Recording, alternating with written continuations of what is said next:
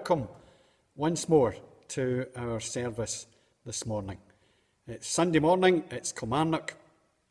We're sharing in worship with our friends from Kilmarnock South and with friends from right round the world. So wherever you are, we welcome you this morning, and we hope that through our worship today you'll feel a real sense of connection and belonging to the family of the church. Hello and welcome to this, our online worship again from Kilmarnock. My name's Taylor Brown, I'm the Minister of Kilmarnock South, and I'm sharing in the service this week again with my friend Jim McNaughton from St Andrews and St Marnock's Church. We share together with others as well, wherever you are watching this, be it at home, be it out a walk, be it in the park, be it on a Tuesday. Enjoy, share together with us, sing the praise, and let us know if you enjoyed it.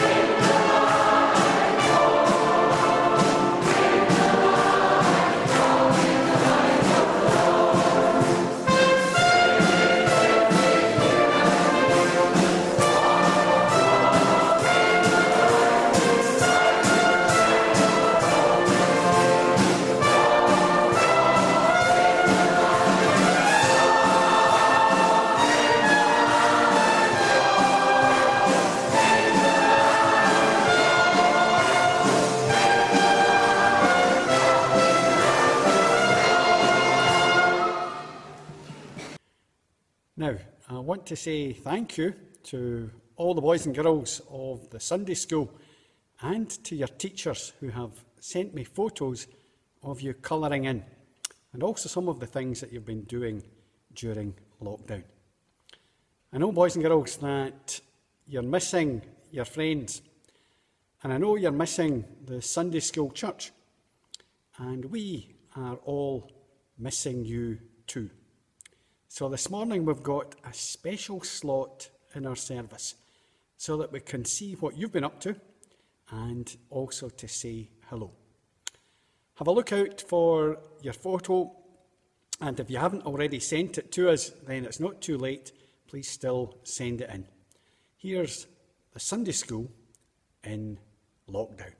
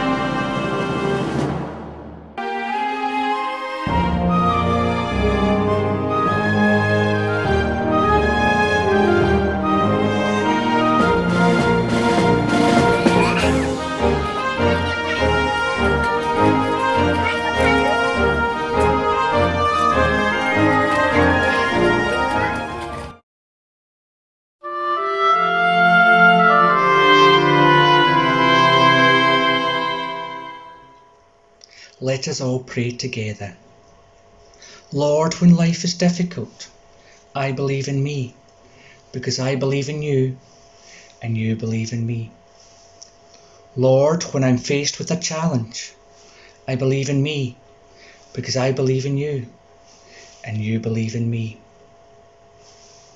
Lord, when I struggle to do the right thing, I believe in me, because I believe in you, and you believe in me.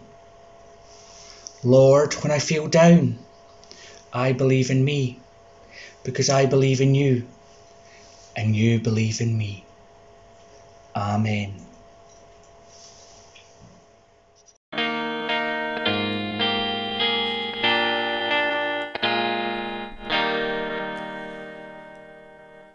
The church is wherever God's people are praising, knowing they're wanted and loved by the Lord. The church is wherever Christ's followers are trying to live and to share out the good news of God.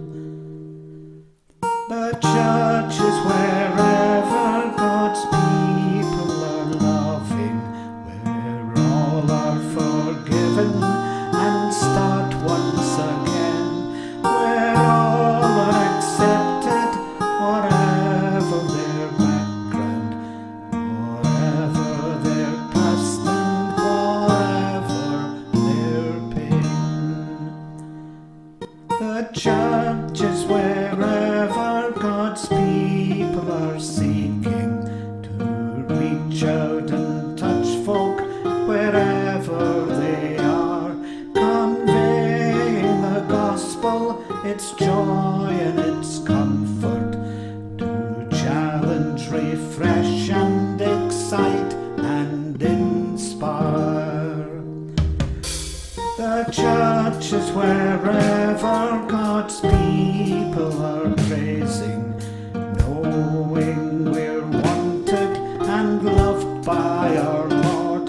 The church is where we as Christ followers are trying to live and to share out the good news of God.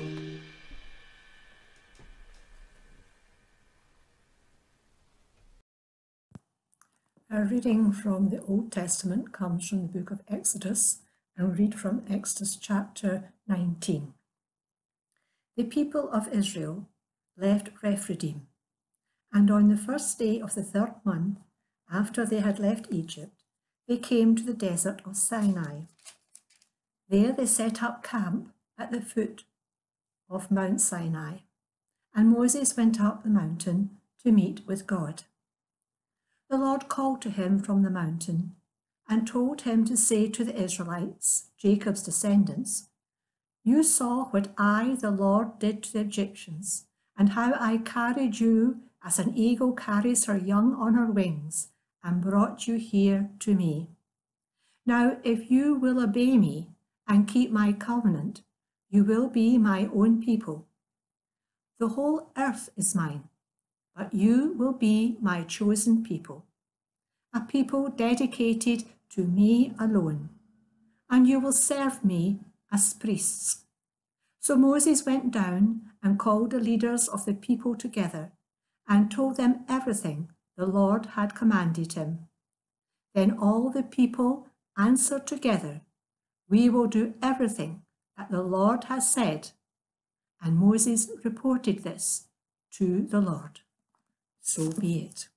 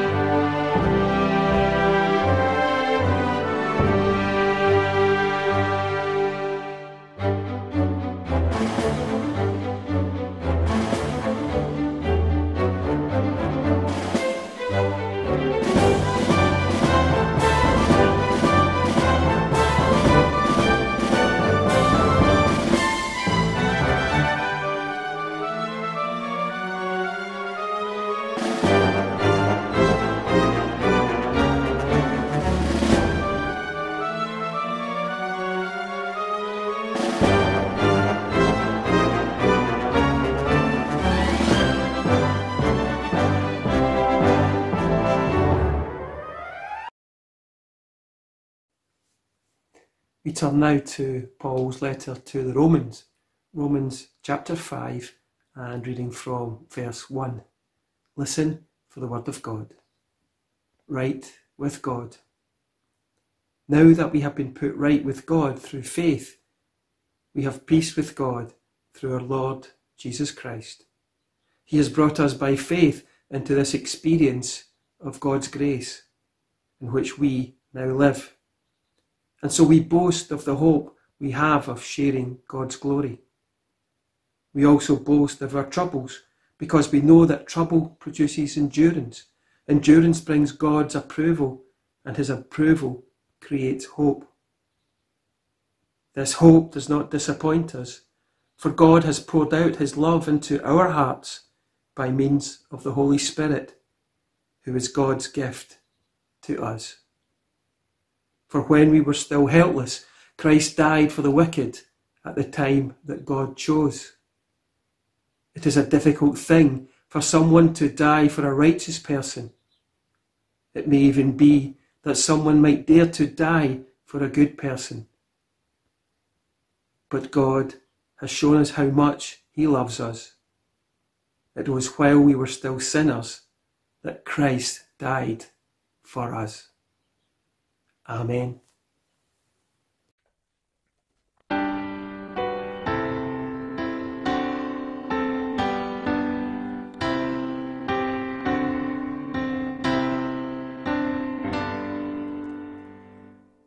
What a friend we have in Jesus, all our sins and griefs to bear.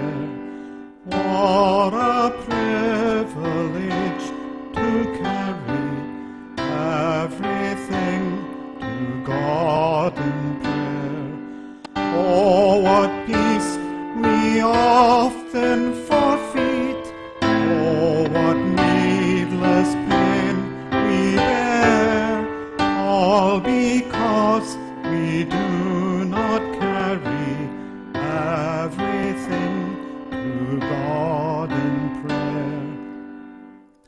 Have we trials and temptations? Is there trouble anywhere? We should never be discouraged. Take it to the Lord in prayer. Can we find a friend so faithful, who will all our sorrow share? Jesus knows our every weakness. Take it to the Lord in prayer. Are we weak and heavy laden, cumbered with a load of care? Jesus is our only refuge. Take it to the Lord in prayer. Do thy friends despise, forsake thee? Take it to the Lord in prayer. In his arms he'll take and shield thee. Thou wilt find a solace there.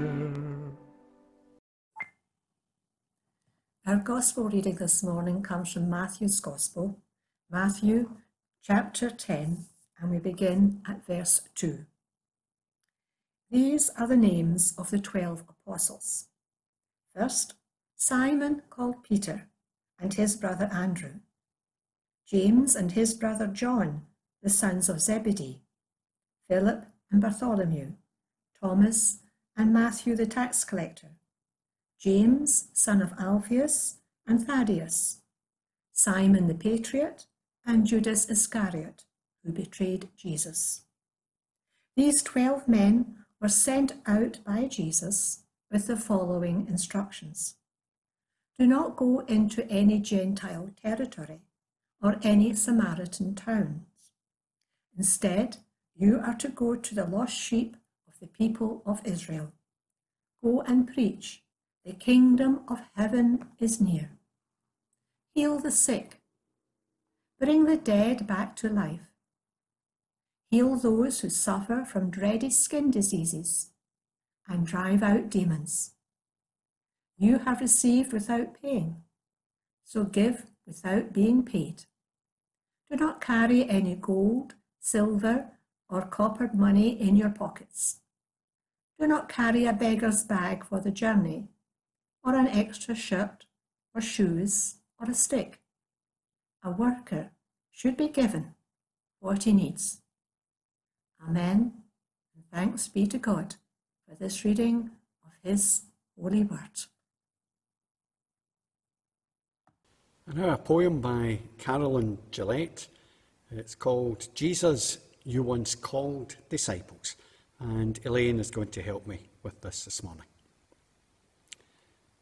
Jesus, you once called disciples, choosing 12 to follow you. Simon, also known as Peter, Andrew, and Bartholomew. Philip, Thomas, James and Matthew, Simon, Thaddeus, John and James. Then there was the one called Judas. These were your disciples' names. Woman, too, were your disciples, sitting, learning at your feet. Mary knew your word was precious, even more than food to eat. Martha trusted in your power when her brother Lazarus died. Women shared your journey, Lord, and stayed when you were crucified. Lord, so many heard and followed, like the woman at the well. Meeting you, the living water, she sought others she could tell. Like the boy with loaves and fishes, like Zacchaeus in the tree, many gladly heard your message, many shared your ministry. Jesus, still you call your people. Come and follow me today. Some, like Paul, feel sudden wonder. Some are brought up in your way. Lord, no matter how we meet you, by your Spirit make us new. May we know your living presence. May we daily follow you. Good morning. And now we're going to pray together. Let's pray. We come before you, gracious God, just as we are.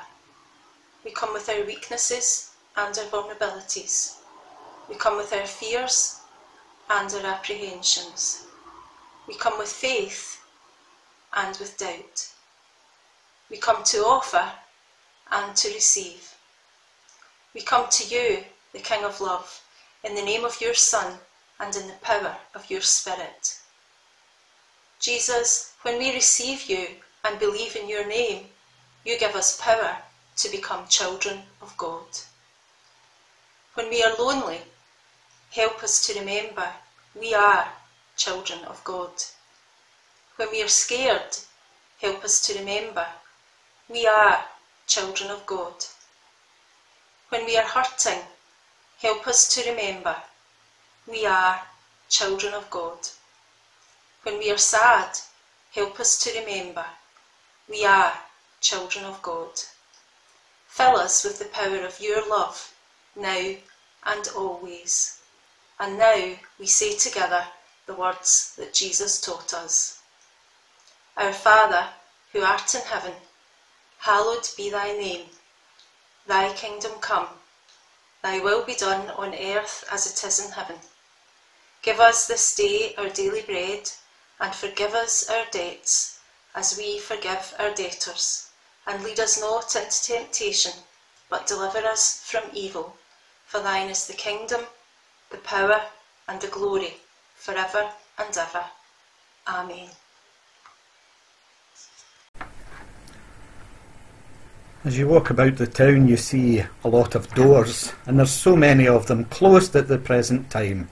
Doors that were once flung wide in that welcoming way, whether it be houses or shops, factories, restaurants, cinemas, pubs, hotels, even churches.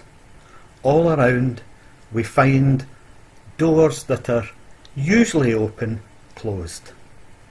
The names above many of these doors are household names, familiar to us, one and all, and yet now so remote. And if, like me, you will have your favourites, be it shops or restaurants or hotels, well, only you'll know your favourites.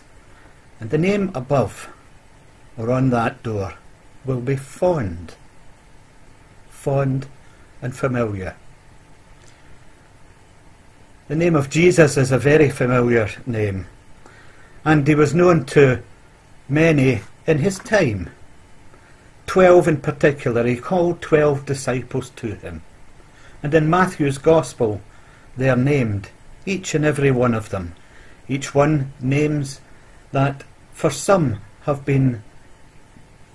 become so familiar in our faith and in our daily life. For others, well, now just distant memories. Yet they were called. They were called not to be static, not to remain behind closed doors, not to remain in the same place, but to go and knock on other doors. To go, be mobile, with tasks in hand and jobs to do. And go to places and doors unknown, most likely. I'm sure it was a tall order for such a bunch. Yet history relates that they did. They travelled to other places, must have knocked on different doors, and changed people's lives. No questions, no fuss, no dilly-dallying for those disciples. Take Peter, Andrew, James and John. They changed their nets for faith and fished for hearts and souls. Matthew, well, he didn't collect any more taxes. He collected lives changed by faith. And others, well, they joined in too. And all the while, some doors were opened for them, others closed. The church is in this uncanny position of trying to be open while closed.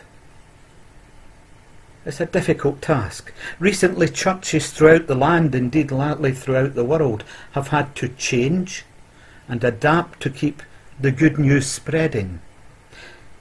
Jim and myself have had that steep learning curve on video and on social media platforms with Kilmarnock South and St Andrews and St Marnock's.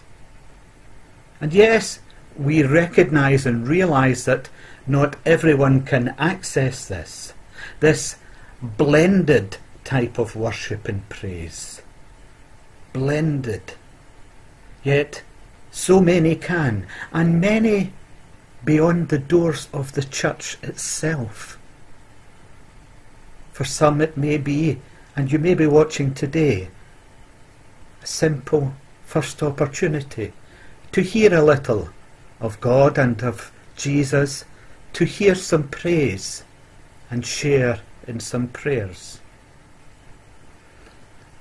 For us, it really has been a reminder, if remembering we needed, that Jesus just didn't simply ask those early disciples to gather together and stick together.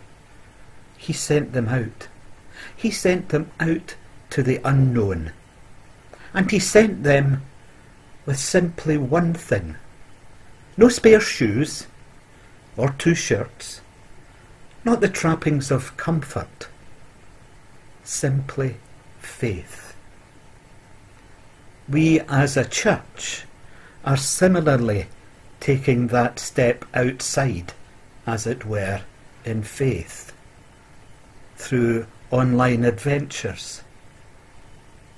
For this is what we are given by God, a faith that will motivate us to go into new areas, to be challenged in doing new things, and propel God's people to new and very diverse ways of sharing faith and proclaiming that same faith, that Jesus died for us and rose again.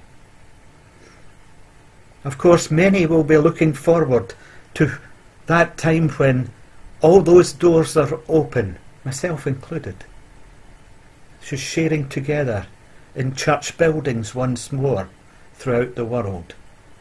Yet, in this time of challenge, in this time of great challenge, we have been offered a new way, and we are led by Jesus.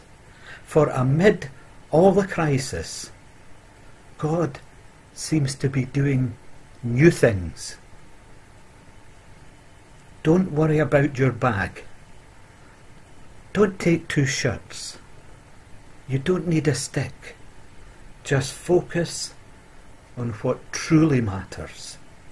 Jesus and his love, touching and travelling always with each heart. Amen.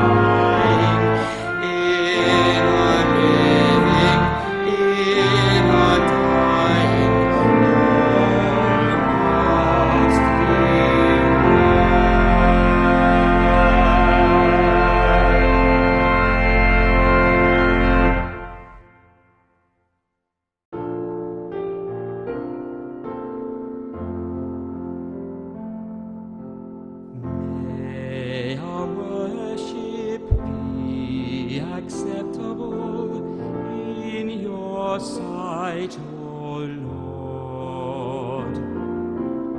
May our worship be acceptable in your sight, O Lord. May the words of my mouth be pure, and the meditation of my heart.